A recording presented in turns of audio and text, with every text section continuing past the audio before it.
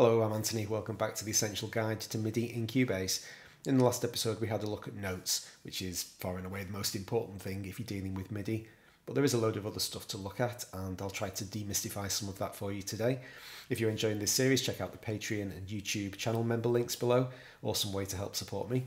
Now, as you can see in Sonic, I've loaded a new sound into the engine. This is, again, completely standard SE preset, so you should have access to this. I'll be using this deep meditation sound today and diving into a few of the extra features inside Sonic to show you some of the different MIDI messages available to us.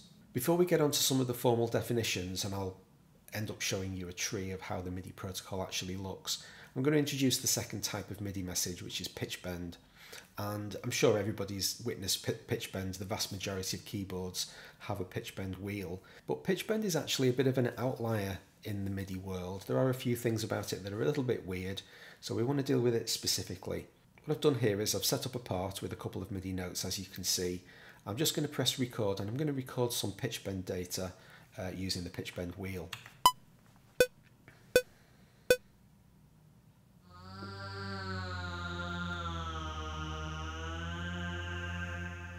That'll do us. Now, even though you can't see what I've just done, there is MIDI pitch bend data in this part. In fact, you can see it visually in this kind of highlighted section, but we want to actually be able to see the data. And we can do that in the editor below. Down in the bottom left-hand corner, you've got this create controller lane. And if you press the little plus symbol, this little diamond here tells you that there is MIDI data of this type in this part. And if you select pitch bend, then Cubase will create a new controller lane for you. I've just zoomed in nice and tight so that we can see exactly what's going on here. And I'm just going to select one of these MIDI events right at the very top, where it's basically flatlined. Have a look at that number, 8191. This is one of the weird things about pitch bend. It's capable of going past the normal 127 limit. Typically, MIDI messages are stored in byte-sized chunks, which means you've got 256 numbers to play with, 2 to the power of 8. And the way that that manifests is plus and minus 127, which is 254 different numbers. Then we've got 0, and then we've got a positive and negative sign to cap it off. So that's how a number is stored in 256 bits. That's why your MIDI values always max out at 127, but it's different for pitch bend because pitch bend has 14 bits to play with, which gives it a positive and negative maximum, as you can see, of 8191. But pitch bend is actually pretty special in its own right. It does contain its own slot in the MIDI protocol, its very own reserved space that nothing else can fill. And there are other types of MIDI message that also have their own slot in the protocol. Now I'll just bring this JPEG onto screen very briefly and then throw it away again. I'll embed it during editing so that I can basically talk over the top of it without Cubase keeping on hiding it. So at the top you can see note on and note off we've already dealt with. Again, they have reserved dedicated spaces in the MIDI protocol just for them. And you can see that as part of the note on message, that's where the velocity is stored. We also discussed in the last episode how there's no concept of length. Even though we see notes as having a start and an end and a length, they don't inside the MIDI protocol. Here's your note on, here's your note off, that's all there is, there's nothing in between. Down at the bottom of the list you can see pitch bend. Here it is with its own dedicated slot in the protocol. Let's deal with another one. Let's deal with channel pressure next. And as you can see, this is more commonly called Aftertouch, and in fact in Cubase it's called exactly Aftertouch. As far as the MIDI protocol is concerned, this is called channel pressure. Now, in order to record Aftertouch, you need a keyboard capable of generating Aftertouch. There's kind of a spongy paddy bit inside most keyboards these days. Once you've hit your maximum velocity level, you can go into this extra kind of spongy bit. That's your Aftertouch. I'm going to record some Aftertouch now.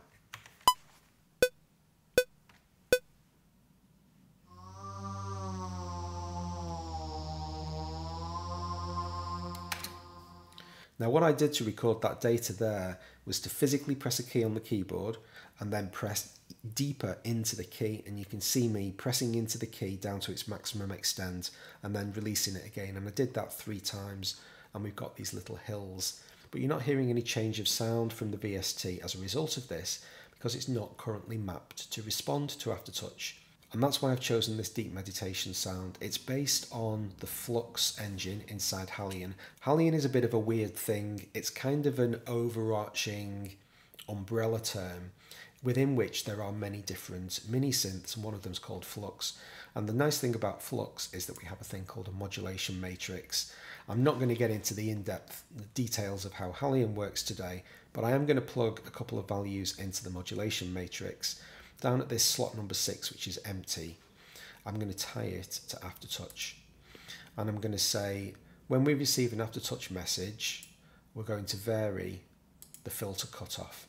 Finally, I just need to dial in an amount, a modulation amount.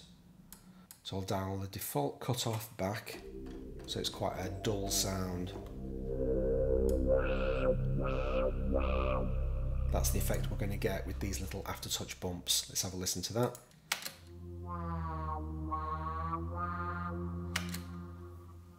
Okay, so that's 3 different kinds of MIDI messages that we've now been introduced to. Notes, which are note-ons and note-offs really, pitch bend, and Aftertouch. Let's have a look at another type of channel message. This time we're going to deal with control change, otherwise known as continuous controller. So when somebody says MIDI CC to you, they either mean continuous controller or control change. They're basically synonymous. And again, I'm going to use Halion to help me, and I'm going to use the modulation wheel as well. Now by default, the modulation wheel outputs CC number 1 data. And we can use that by plugging in the modulation wheel. This time I'm going to dial in some distortion, and we'll have plenty of that. And so here's my modulation wheel. You can see it going up and down on the Halion interface. I'll get some recorded in.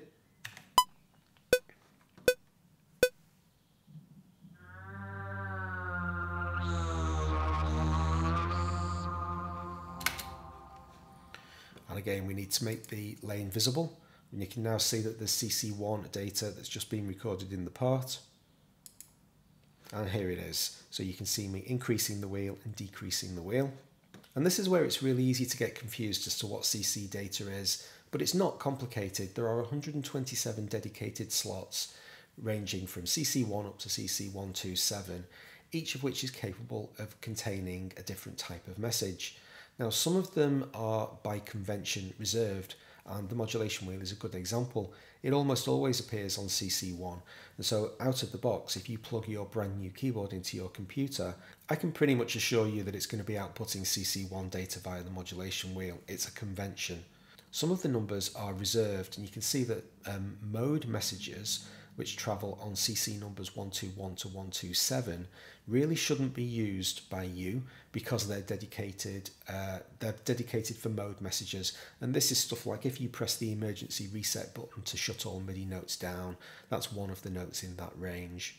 We can get a better idea of what some of those standards are by having a look in the configuration of the MIDI page itself.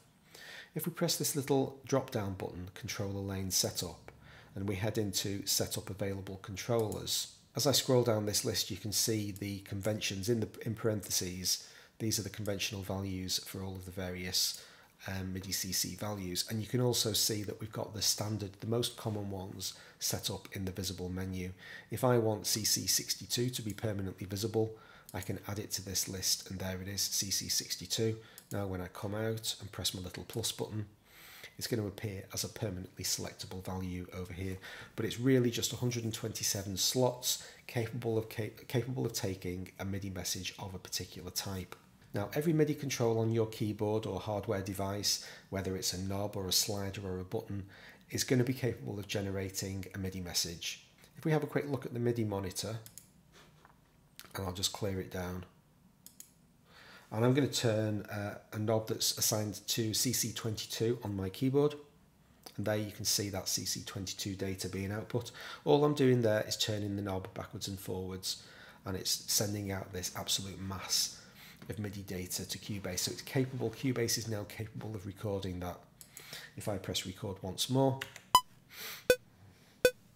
and turn that knob backwards and forwards, not making any difference to the synth sound at the moment because I've not mapped anything to CC22, but it is there.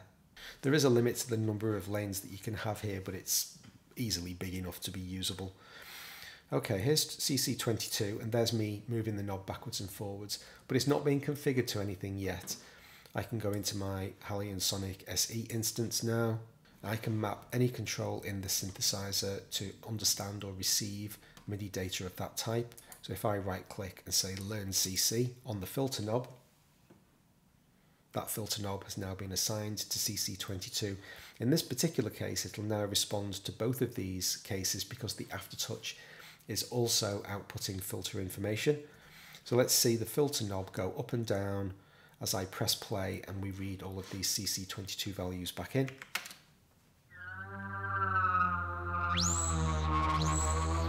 And there you could just see the filter knob stutter a little bit as it was competing with the Aftertouch commands, which are also mapped to the same function. The two standard MIDI channel messages that I'm not going to talk about today are polykey pressure and program change because I don't use them. Polykey pressure is basically like Aftertouch on a per key basis. You need a keyboard capable of outputting it, but you could basically play a chord and have each one of those notes generate its own Aftertouch values. Aftertouch itself is a channel-wide message, that's why it's called channel pressure. The other one, program change, is really for synthesizers that are sound generators in their own right. You can send program change information to that synthesizer to say, switch to the piano or switch to the drum sound or organ or whatever. Right up at the top of the hierarchy on the other side of that fence, we've got all of these system messages. Again, this is something that you very rarely interact with, and in fact, I don't at all anymore. I used to store system exclusive message data in my projects, so I would take dumps out of my Boss GT, whatever it was, 5 at the time, press dump on the box, press record in Cubase, and you can actually store all of your internal Boss sound effects, sounds inside your project as binary data. You can then press play in Cubase, read on your hardware device, and it will basically send all of that information back to the device so that you can recall those sounds for that project. It's more trouble than it's worth, I found, so I stopped doing it. But if you want to use those kinds of messages, then you would need to go into your MIDI filter and make sure that system exclusive messages aren't filtered, because they are in my system.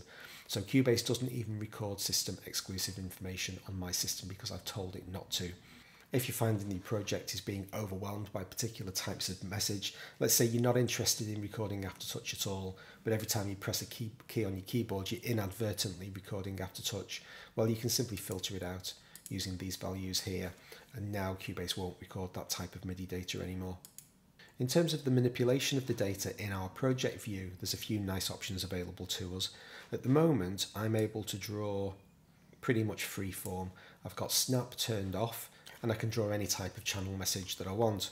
If I head down into this little drop down menu and type of new control, if I change that to ramp, now when I click individual events in the controller, as you can see, it now gradiates smoothly between them.